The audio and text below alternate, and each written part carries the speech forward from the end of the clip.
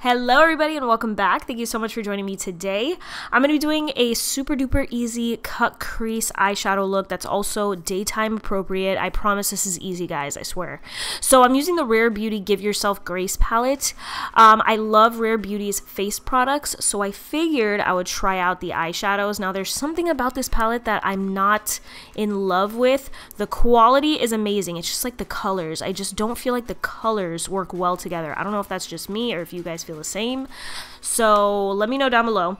So I'm starting off with the shade Hope. This is like a really good orangey brown color, perfect for a transition for me, and I am doing a cut crease, so I'm just bringing that shade outwards.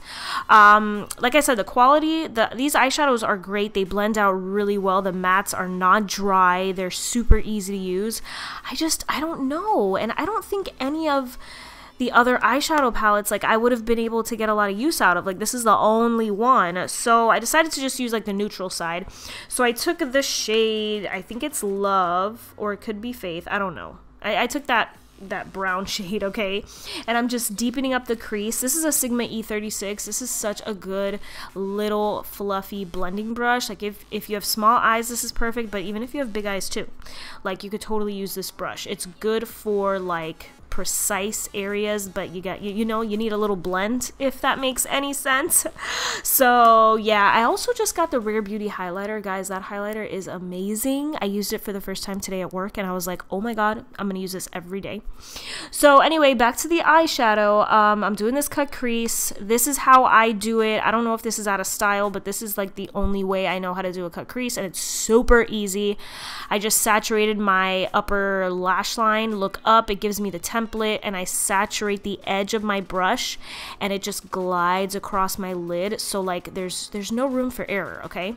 So then I took this like yellowy goldy shimmery shade. I think this is Cheer, maybe, and it wasn't as shimmery metallic as I would like, but it did the job. It's very daytime appropriate, so I can't be mad.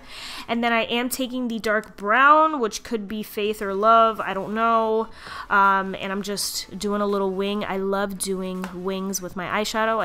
It gives a little, like, you know, smoky vibe kind of.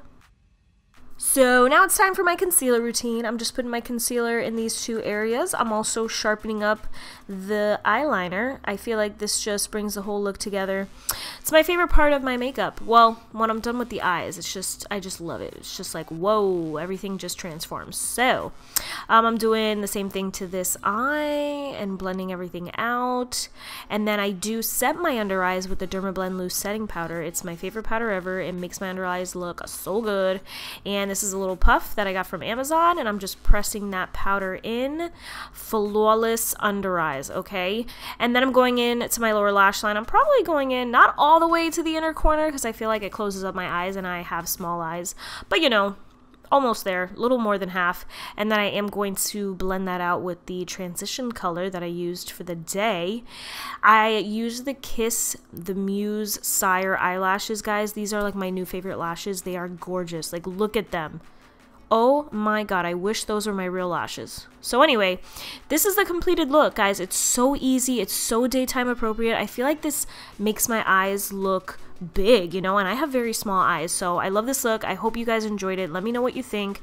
Don't forget to give me a like and subscribe if you like this video. I would greatly appreciate it. You guys don't know how much that helps me.